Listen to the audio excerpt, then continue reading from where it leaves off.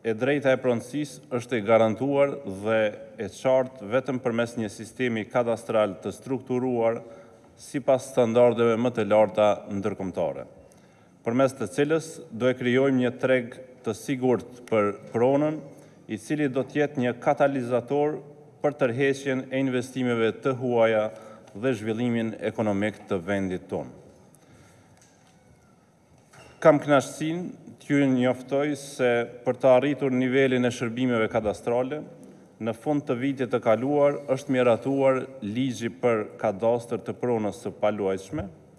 Ky ligj përfaqëson një hap të rëndësishëm në organizimin vertikal dhe tani është thelbësore të shqyrtojmë kërkesat për plotësim dhe ndryshim të ligjit për administrimin e pushtetit lokal në mënyrë që ta funksionalizojmë në tërësi këtë ligj.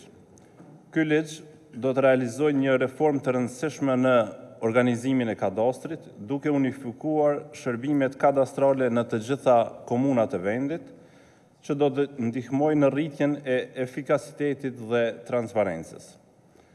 Mëtej, përmes këtij ligji po hapim rrugën për realizimin e projektit të rindërtimit të informacioneve kadastrale për 120 zona kadastrale, një iniciativë që do të sjellë përfitime të drejta për qytetarët. Përveç miratimit të ligjit për infrastrukturën kombëtare të informacionit hapësinor, i cili përcakton kriteret dhe ndarjen e përgjegjësive institucionale për krijimin e infrastrukturës kombëtare të dhënave hapësinore në Republikën e Kosovës, së fundi në mbledhjen e qeverisë në kuadër të Ministrisë Mjedisit, Planifikimit Hapësinor dhe Infrastrukturës, u miratua strategjia për infrastrukturën kombëtare të informacioneve hapësinore 2024-2028 dhe plani veprimit 2024-2026. Republika e Kosovës është angazhuar për të implementuar një infrastrukturë moderne të administrimit të tokës, duke ndjekur praktikat më të mira nga vendet anëtare të Bashkimit Evropian. Si agjenci kadastrale, kemi arritur një sër reformash legjislative, por më duhet të ripotencoj që është thelbësore tani që të shqyrtojmë ndryshimet e ligjit për administrimin e pushtetit lokal, në mënyrë që të sigurojmë funksionalizimin e plotë të ligjit të ri për kadastër. Sigur se u përmend nga zëvendës ministri, me aprovimin e strategjisë dhe planet veprimit për IKIH, tashmë janë të qarta punët dhe obligimet që na presin secili për institucioneve që jena sot këtu, po jo vetëm. Me zbatimin e suksesshëm të kësaj strategjie nga të gjitha institucionet, përfitimet do të jenë shumë të mëdha, si në aspektin financiar, po ashtu edhe në aspektin e rritjes së cilësisë së shërbimeve të gjitha institucioneve. Po shpresojna që edhe informimi për qytetarët do të jetë në kohë dhe i saktë për gjitha aktivitetet që realizohen për shumicës së institucioneve. Deri në fund të këtij viti, na presin edhe zhvillime të mëdha në fushën në cilën e mbulojmë, ne si Agjenci Kadastrale e Kosovës, e që ndërlidhet edhe me institucionet e tjera. Do të përfundohet projekti për aerofotografimin e territorit Kosovës, do të përmbyllet vendosja e numrave dhe emrave të rrugëve në gjitha komunat, do të përfundohet rrjeti i nivelimit, do të bëhet digitalizimi i procesit të licencimit të geodetëve. For those of you who don't know, the property governance activity is dedicated to improving and modernizing the property rights system in Kosovo. Our work is centered on reforms that enhance transparency, accountability, and accessibility within the cadastral system. We work closely with the private sector, local governance, and civil society to ensure that citizens across Kosovo have fair and efficient access to cadastral services. We just started year 3 of what is our 5-year program, and we are now working with 19 of Kosovo's municipalities through the Better Practices Committee, which is chaired by the Kosovo Cadastral Agency. We take successes in our 19 partner municipalities and replicate them across all 38 municipalities. One of the key pillars of our collaboration has been the digitalization of services and open cadastral records, something I think we'll be talking more about. This is crucial for streamlining property registration and ensuring more transparent, accessible cadastral data. We also hope that this will allow citizens to more easily access cadastral services, reduce administrative burdens, and ensure accurate and up-to-date property records.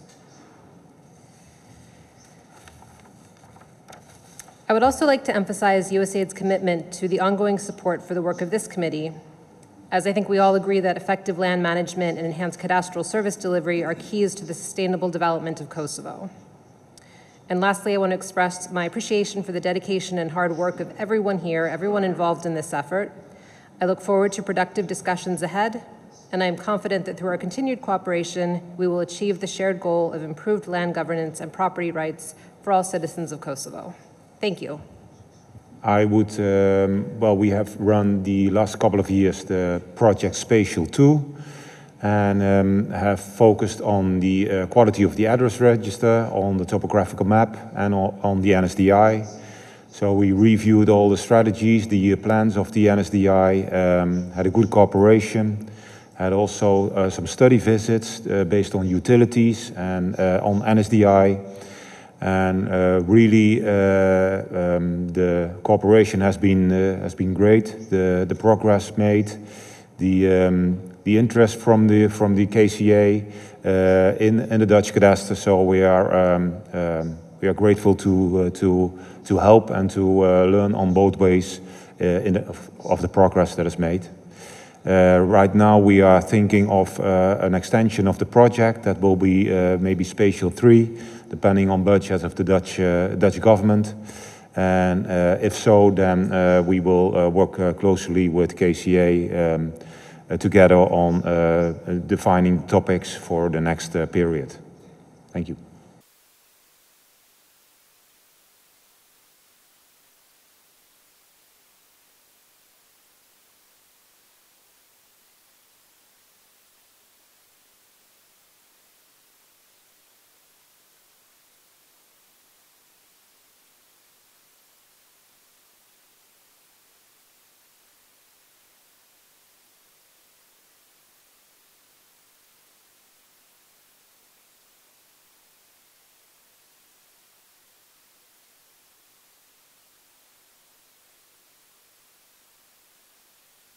Që do të na prezantojnë detaje çështjen e sistemit adresave dhe ndërlidhjen e komunat veriore, 99% e rrugëve që është në proces e sipër dhe ndërlidhja janë të motora rreth 797.000 duke angazhuar një staf prej 50 personave. Një prej aktiviteteve edhe elementeve shumë të rëndësishme dhe përmes këtij aktivitet gjykatat, emergjencat, policia e kështu me radhë. Dhe gjithashtu 70.000 tabela të numrave të hyrjeve në 22 komuna, të cilat nuk tabela të numrave të hyrjeve ose adresave ka përfunduar, kurse është në proces komuna e ne tashmë kemi kontraktuar dikon rreth 49 dhe pritet shumë shpejt të kompletohet. Përkatëse në këtë rast Agjencisë Kadastrale, Agjencisë së pastaj është sigurimi i hapësirës në zyrat e gjendjes civile, sigurimi i pajisjeve kompjutere,